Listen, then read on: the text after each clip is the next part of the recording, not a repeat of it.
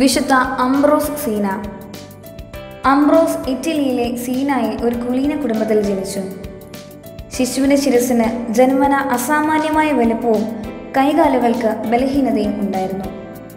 ഒരു ദിവസം ബന്ധുക്കൾ ശിശുവിനെ ദേവാലയത്തിൽ കൊണ്ടുവന്ന് ദൈവത്തിന് കാഴ്ചവെച്ചു. അപ്പോൾ അത്ഭുതകരമായി അംഗവൈകല്യങ്ങൾ നീങ്ങി. കുട്ടി വളർന്നു വന്നപ്പോൾ അസാധാരണമായ ഈശ്വരഭക്തിയും ജ്ഞാനദാഹവും പ്രദർശിപ്പിച്ചിരുന്നു. വിദ്യാഭ്യാസം കഴിഞ്ഞ് 17-ാമത്തെ വയസ്സിൽ സുവിശേഷ പ്രബോധക സംഘത്തിൽ അംഗത്വം സ്വീകരിച്ചു.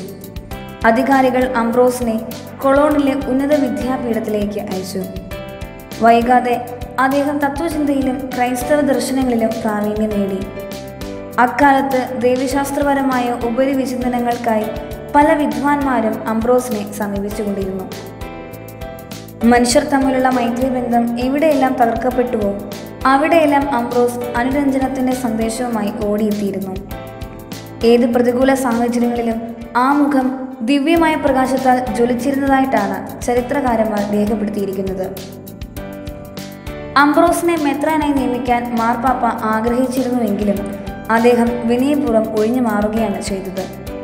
അന്ത്യം വരെ കർമ്മനിരതനായി ജീവിച്ച അദ്ദേഹത്തിന് ഉറങ്ങാൻ പോലും വേണ്ടത്ര സമയം ലഭിച്ചിരുന്നില്ല.